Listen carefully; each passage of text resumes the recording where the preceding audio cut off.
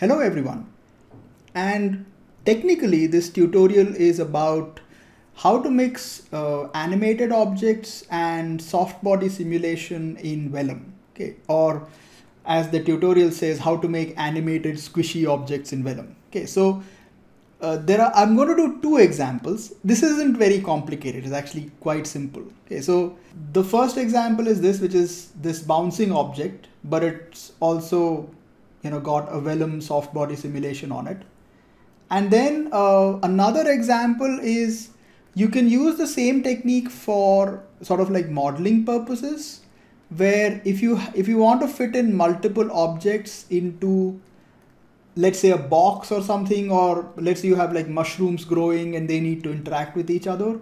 So something along these lines, where like you can animate it or you can just extract like a still frame out of this. So if you just want to show like objects packed together, then this is a nice way to do it. Okay, so you could probably use this for doing like some kind of berries. So where you have like a lot of small, pieces all stuck together, forming the entire berry. So then you can use something like this. All right, so to get started, I'll create first we'll do a simple animation thing. Okay, so I'm going to take a test rubber toy. I'll get rid of the shader, and the first thing we'll do is I'm going to take a boolean. I'll take a boolean union because the insides are not part of this, so we need them to be a part of it. So there you go. And then I'll just apply a fuse to make sure that everything is just sort of welded together. All right, so now the first thing to remember, this is a tip in general for vellum, is in order to get the best result with vellum, you should have a uniform mesh. Okay, in the sense that the edge length should be uniform. Okay, so the simplest way to do that is to take a remesh. So what a remesh does is like the edge length becomes relatively uniform. And then what we can do is we can later on take like a point deform and shift this animation over to our original object. Okay, so I'm going to take the target size and make it 0.1 or maybe a little lesser. Let's try 0.7. Okay. Okay, I think this is good. 0.5 is good. Okay, now in order to animate this, what I'm going to do is I'm just going to use a simple cos function. Okay, so we're going to take a cos of at frame, which will give us, like if I shift click on this, see it's going to give us like a wave. Okay, but we want the wave to be a little bit more, like we want more waves. So I'm going to multiply the frame with like 5. So we're getting like, 5 of these. Now the problem is this is, like I want it to bounce, but this is like fairly smooth. Okay, so what I can do is, you can do something, you can do an absolute. Okay, let me also do one thing before that. I'm going to take the original one and just move it slightly above, like not above ground. I want it to intersect with the ground so that, when we do the soft body simulation, it will have something to collide with. But I think, yeah, this is fine. Okay, so in order to make sure that this is, doing a bounce, we can do an absolute. So what an absolute will do is it will take all the stuff going into negative and make it positive. Okay, so if I just do an ABS and put everything into a bracket, what you'll get is this. And that will give us our bounce. Okay, so this is done. This is fairly simple. Now, before continuing, let's do one more thing, which is when we do the final point deform, I want my original mesh to match this location. Okay, so this is down here. So what I can do is I can do a Control-C, Control-V, but I'll delete the channel. So I just have the value left, okay, which is good, which is what we want. So I want this, like the original mesh, to be at the same height. And within the remesh as well, I want a static one over here because this will work as our rest position. Okay, so what we'll have is, we'll have the geometry we need to deform. This is the rest position. So let's call it rest position. And this will be our animation.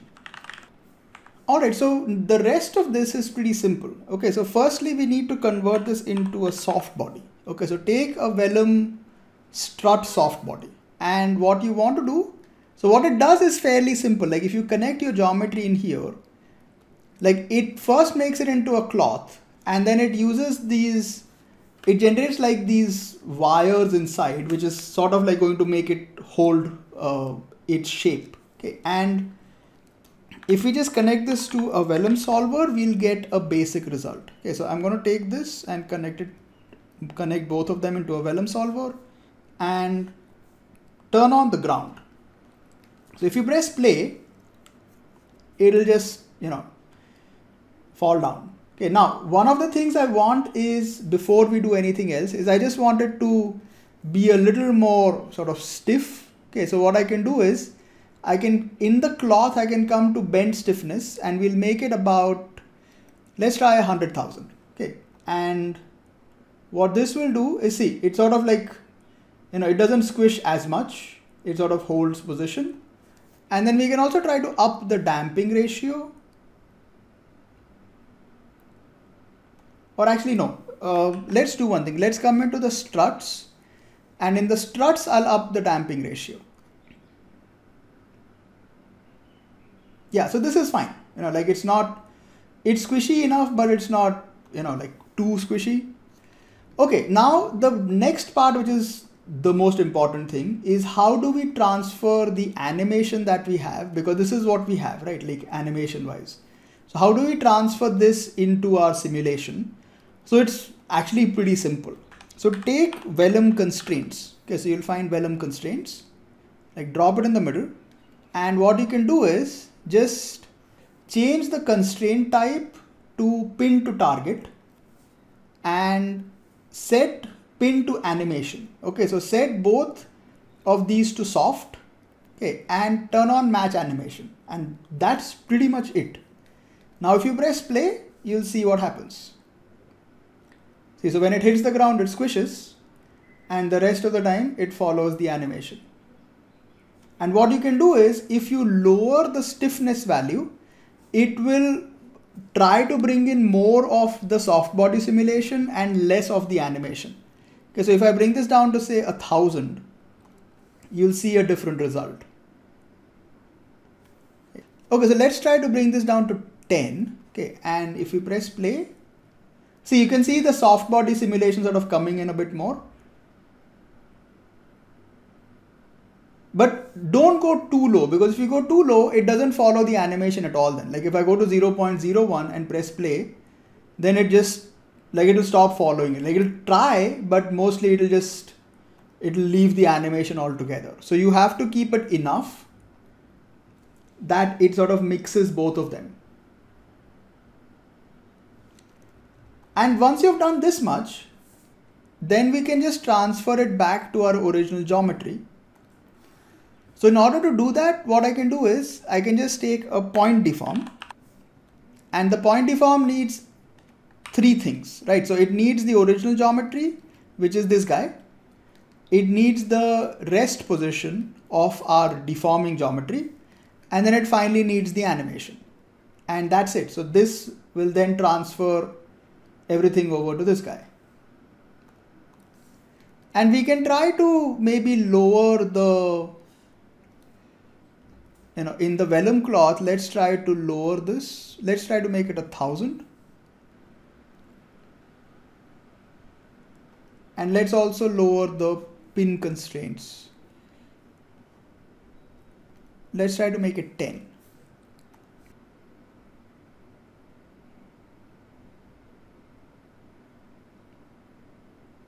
Yeah, so depending on how much you want it to follow and how, smooth it should be, you can kind of work with that.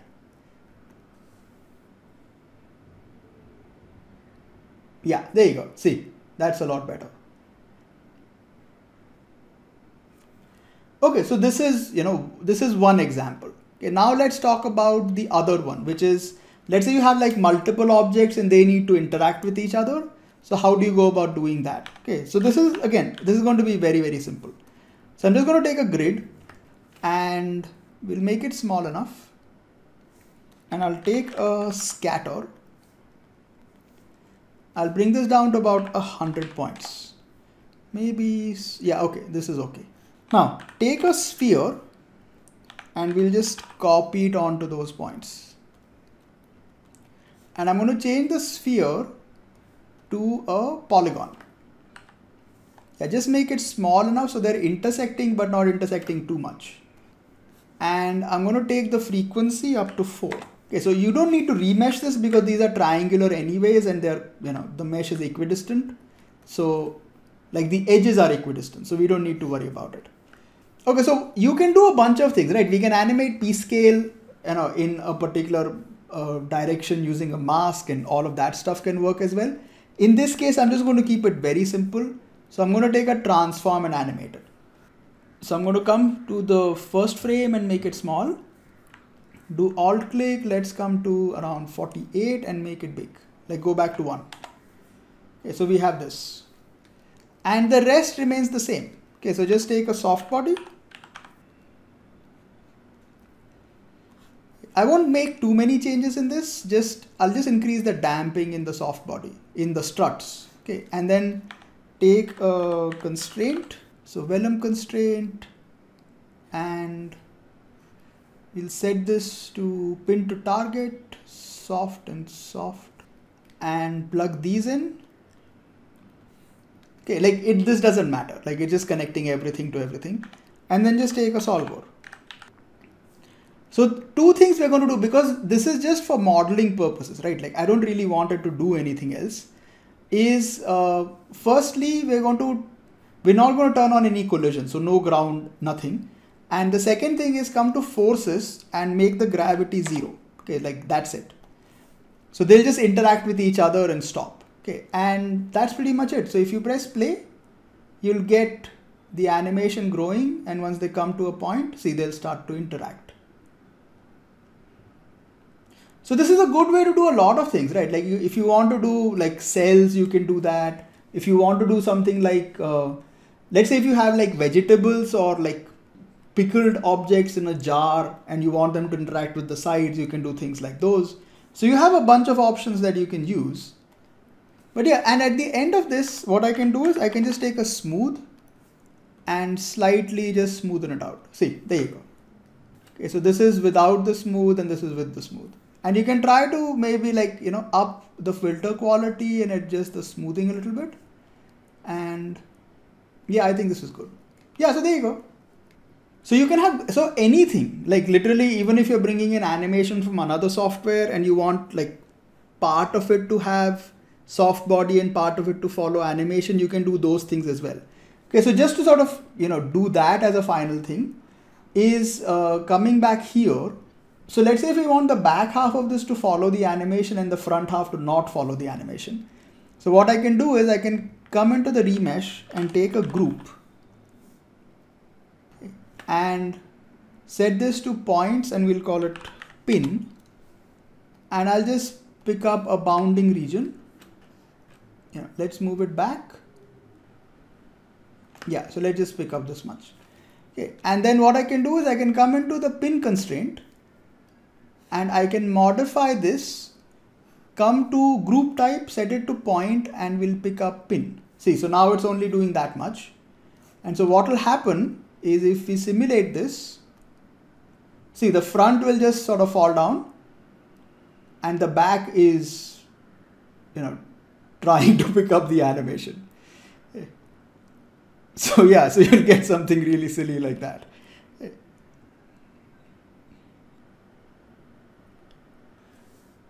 Yeah, so that's pretty much it. So this is how you can mix. Okay, so that looks funny.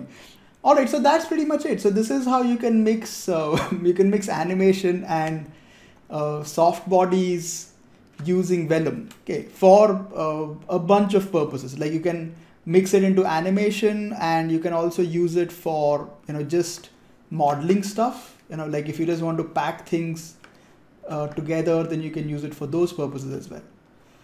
Okay, so I hope the tutorial was useful, and if you have any questions regarding this, you can ask me in the comments or you can write me an email. And there's another tutorial, not by me, but which deals with the same topic in much more detail.